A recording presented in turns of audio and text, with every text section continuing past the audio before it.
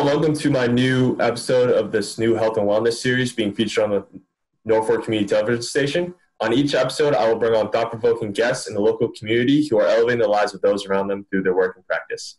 Today, I am happy to bring on Jimmy Perkins, who is a trailblazer in the local community, and he preaches the development of the mind, body, spirit, and how paramount this is to our personal development. His brand, Through Eye Tiger, and his philosophy is to enhance the connection with ourselves, each other, and the earth. Through the merging of Eastern spirituality and Western health sciences, Through Eye Tiger concepts take self-care to the next level by expanding individual awareness of what it truly takes to internally create happiness, healthy, holy mind, body, and spirit. Recently, he has teamed up with Gopal Farms in Forestville, Mass, who practice regenerative agriculture, and it's an exciting and ancient form of agriculture which has proven to optimize our bodies in ways we have not been exposed to much here in the Western world. And personally, Jimmy, I just want to thank you so much for coming on, because I think what you're doing is ahead of the game, and it's amazing. It's a wholesome approach to health and wellness. So thank you, Jimmy. Absolutely. Thank you for having me, because the goal here is to express this and get the message out so that we can help more and more people align with themselves and build a healthy, happy, and holy lifestyle. Perfect. Spot on. So, Jimmy, I want to start with your transformative fitness model and how it reflects this wholesome approach to our health and wellness, because it's very unique, but it's very advanced at the same time. So just dive into that and tell people what it's all about.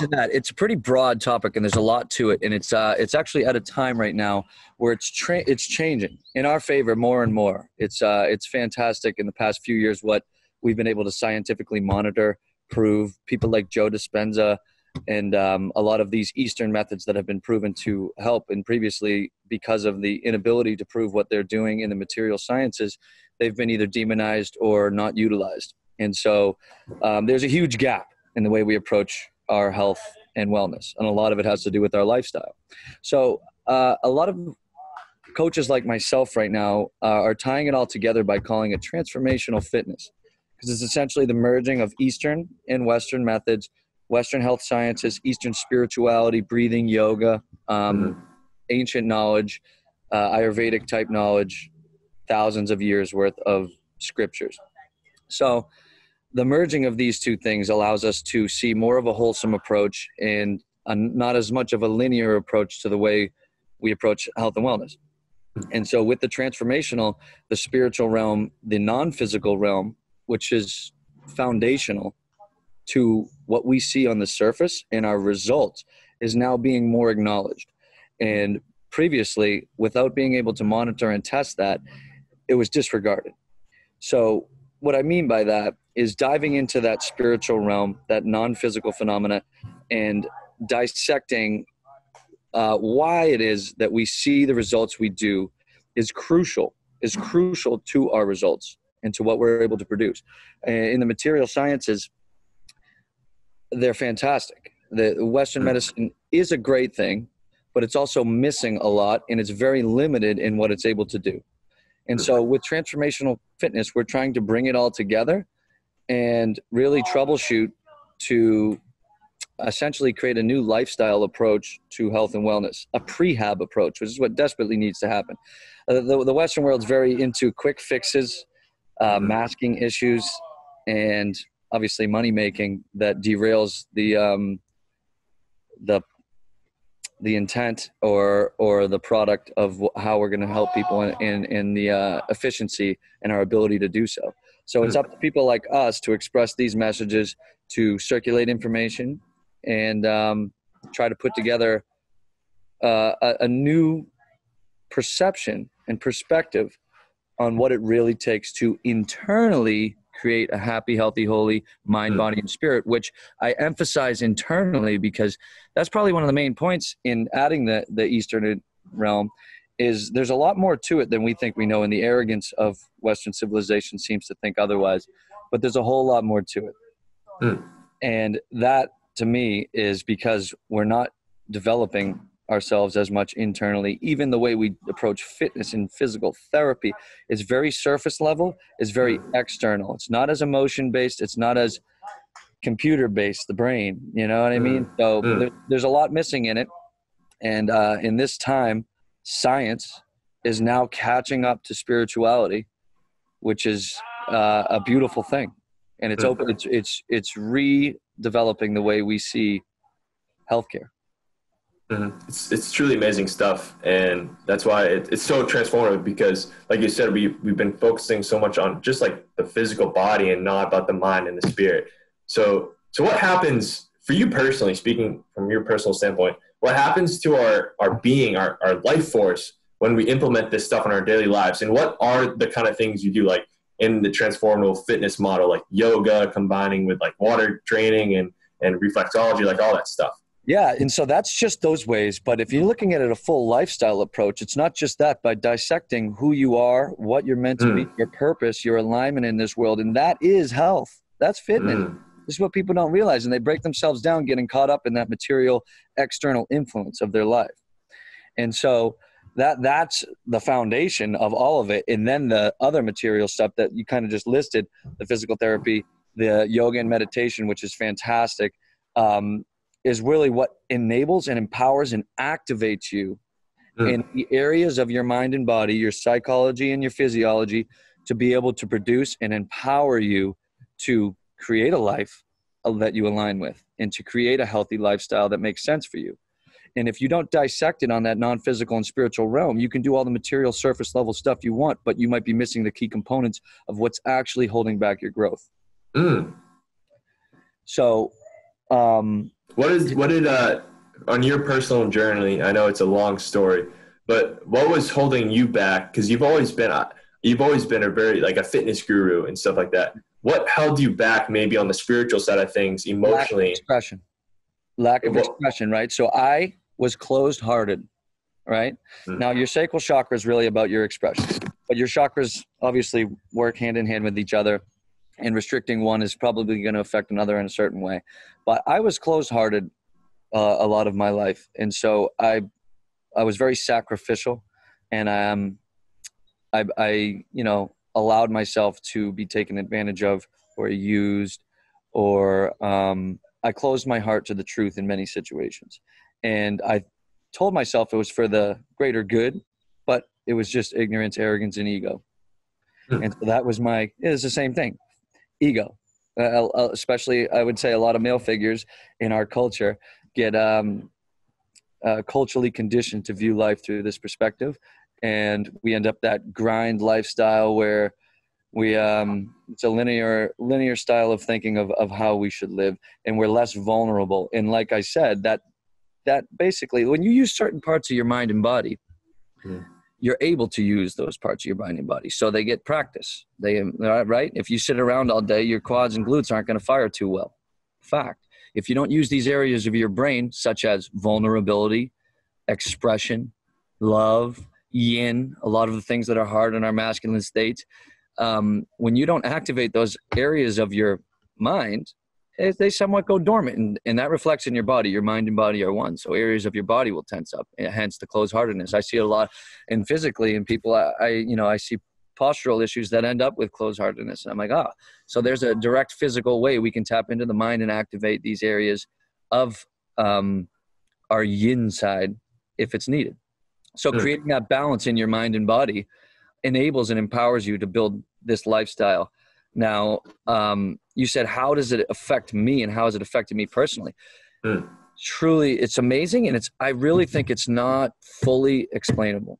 And that's one of the main issues. Everybody wants an answer, and that's what Western medicine will deliver to you, an answer.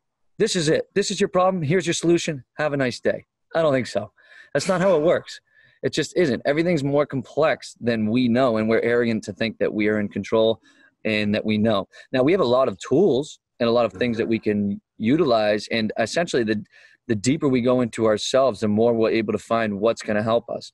But it's hard to explain what it all does to you, but it's definitely a nervous system and a transformational effect that if you can activate and balance your mind and body and get these areas of your mind and body firing to enable a deeper conscious perspective in the way you approach your life, it's going to help you on the surface in all the issues that you face.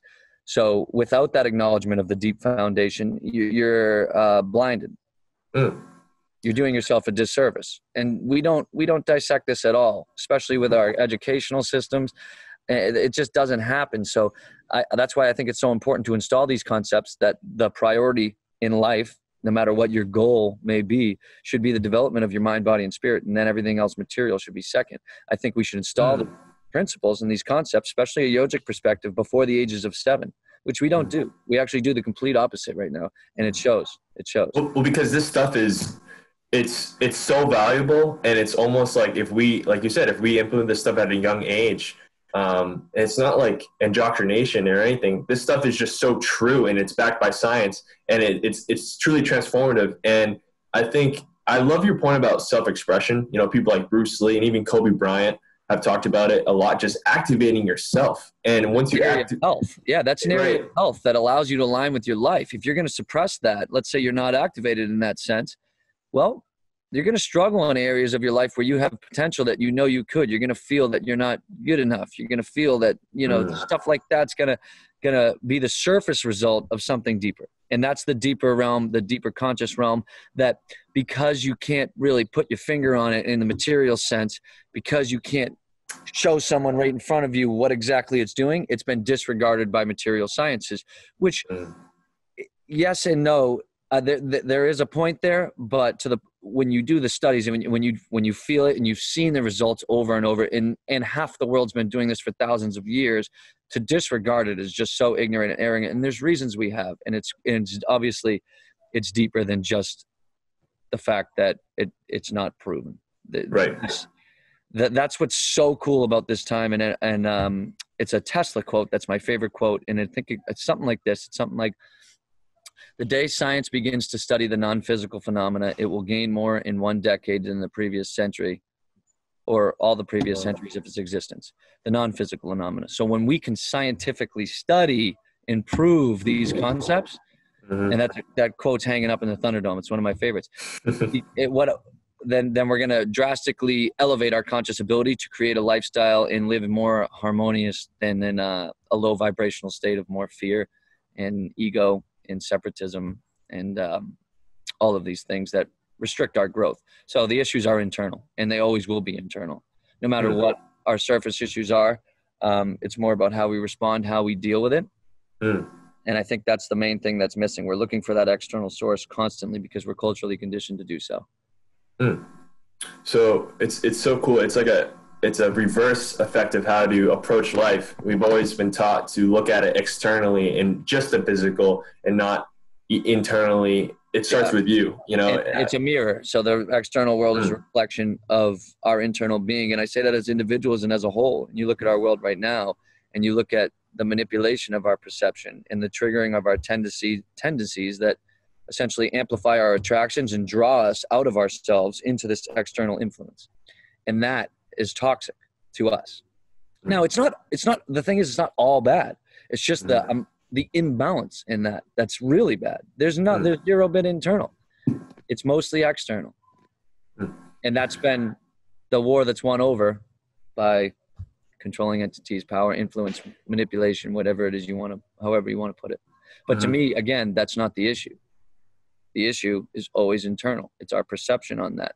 If we can snap out of that and we can consciously grow enough to put ourselves grow, that's the question of man. That's the test of man. One of them's love, one of them's fear. One of them's high vibration, one of them's low vibration. Which one's going to control our perception? How do you personally, what are some methods like, yoga, meditation? What are some methods you use to stay in that higher vibration and keep out? Because it's so hard, because it's easier said than done. You can talk about these concepts like we are right now, and you can intellectualize them. But how do you personally implement this stuff in your life and apply this stuff? Because every day there's stress and pressure, especially during this time. What would you say to someone who's watching this right now and wants to go onto this personal journey, or little things they can do every day to kind of see the light more than go down the fear tunnel?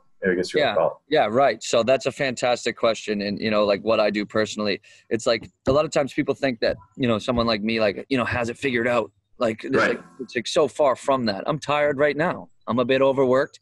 I'm dealing with all these things. But just being conscious of it and opening your heart to it and putting the time aside and having the discipline and the integrity to put yourself first, to put the development of your mind, body, and spirit first, that to me is the most important step, which is Thunderdome Concepts. Number one thing we have to do is make that emphasis and teach people that from a young age. That alone, that awareness of it is the biggest key, because most people are just not engaged in that sense at all. They're just lacking that awareness, even in the way they work out. So fitness, strength training and resistance training is very spiritual to me. And I can get into the physiology and psychology of why that is, but it opens up our energy pathways, and it really does some amazing things on the spiritual realm that can reflect in our emotional state and whatnot. But essentially, I think that, teaching these concepts and everyone setting the time aside and putting the material stuff second. The material gains second. I mean, look at the kids, like, for example, college kids right now. I don't think that most college kids are in a place to grow. I think they're compromising the integrity of their own goals unconsciously because they're way overworked. They're eating terrible, toxic food, and they're super stressed. And it's all external influence based off of fear. I don't know if I'm going to do this, that, I need to do that. You know what I mean? It's all external material consumption. So it pulls them from themselves, and they're able to retain less of what they're doing. They're able to align with themselves less because they're catering to. Because that's what they're broadcasting out. That's what they're broadcasting, and it starts internally with their perception, which is this system is designed to pull us from. So that would be my emphasis on that, and I use analogies for a lot of it. Sure. And I use the analogy of a basketball game for this. Is America is a basketball team, sorry.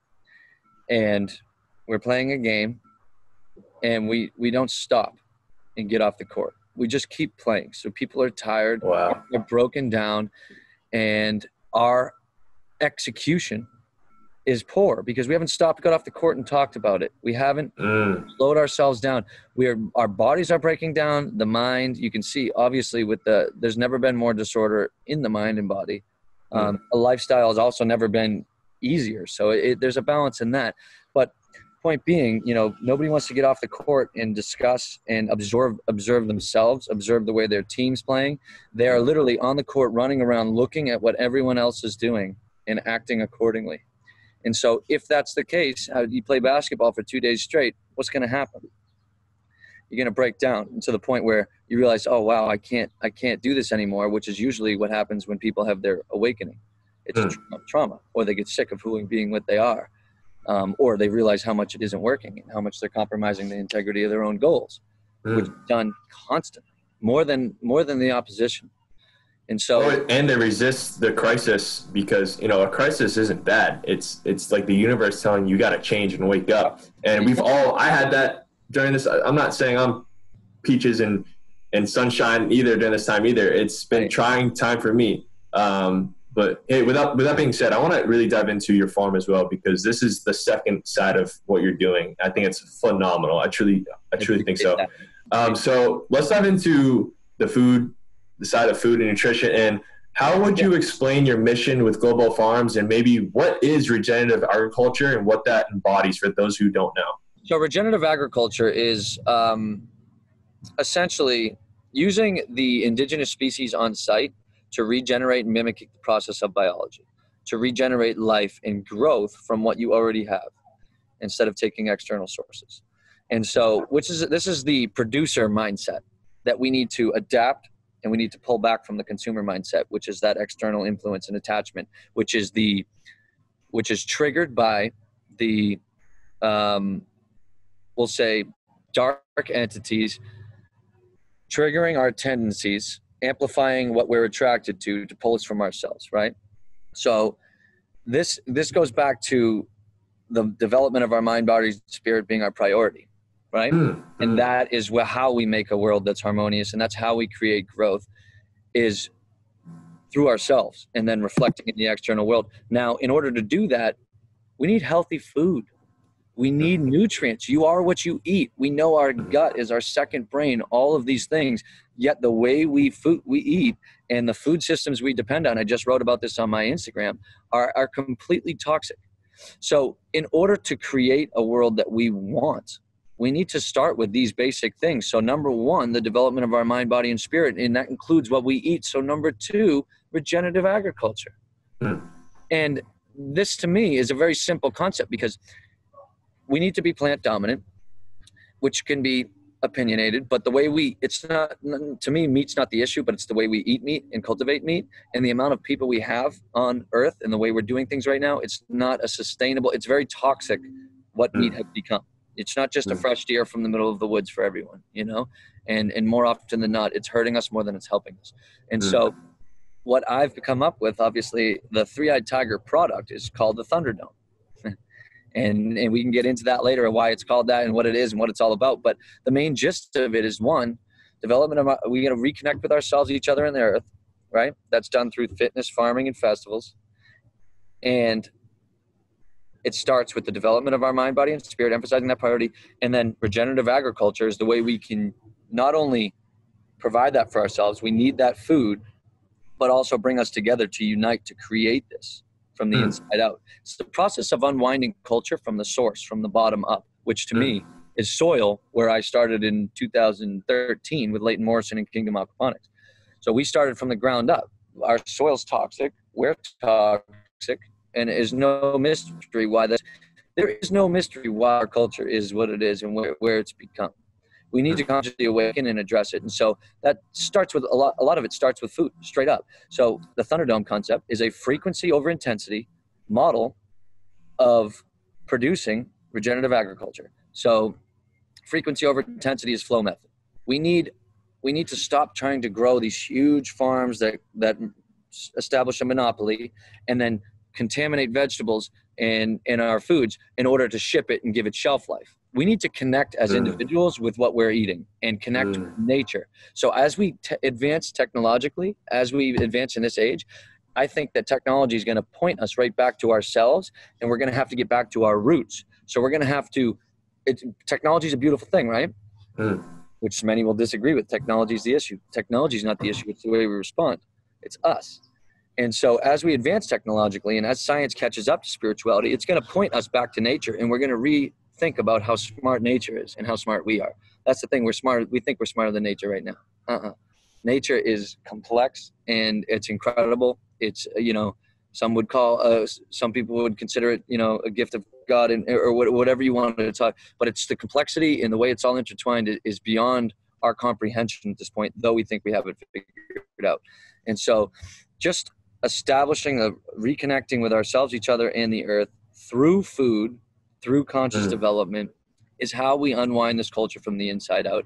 And the Thunderdome is the product to do that. It's a way to bring that to unconscious America in a way that's understandable, relatable, and enjoyable through fitness, farming, and festivals.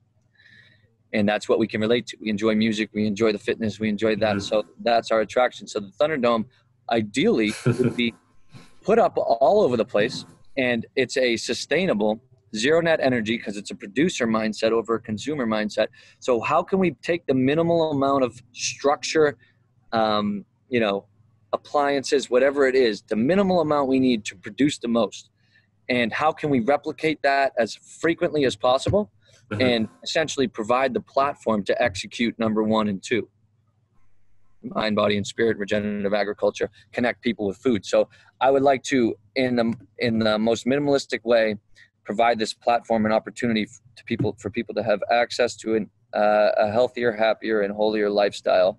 And the more we can put our energy towards this, the better off our external world is going to be. And our surface issues, that's the thing right now. The big thing is everybody's on the surface issues, and most people that are really into it are stuck on the surface issues that relate to them personally, which is understandable. But what they're missing is the source of all of it, and how that affects all of our surface issues. And that if we could reground ourselves and reconnect ourselves and stop with this consumer crap and really become more conscious about our lifestyle and the way we're living, well, we'll stop digging these holes for ourselves. And you would see a lot of all the surface issues be affected from the source. It's so cool. I think for me, simplifying all of what you just said is like, if you practice all these stuff and apply to your life, what's the byproduct, man? You will have a passion and drive and enthusiasm for life, which frankly, I'm 21. I'm still in college. I'm in that age group where, I don't know it all, but I do know that I see the world and I see a lot of people living unfulfilling, unpurposeful lives, that it needs to change because, like you said, the direction we're going, it's an old paradigm of thinking, and we're going to crash and burn if we keep going like we are. An old paradigm of thinking that we're consciously right now awakening, and that is us. Like people all over the place, all over the world, expressing these concepts. And the thing is, it's a natural shift. So this is in the astrology. This is in the cosmic alignment that we are consciously awakening right now and crawling out of a low vibrational state into a higher vibrational state, a state of power and greed into a state of love and compassion and understanding. And so our generation is really at the transition point of that, and the generation before us has a lot harder time understanding that. And that is because the system up until now has really been an attempt to suppress our consciousness by creating a system that produces unconscious, external, materialistic, egotistical, culturally consumed human beings that are only able to perceive the surface of the world, which then reflects in all of our surface issues and the toxicity that our cultures become. Unconscious.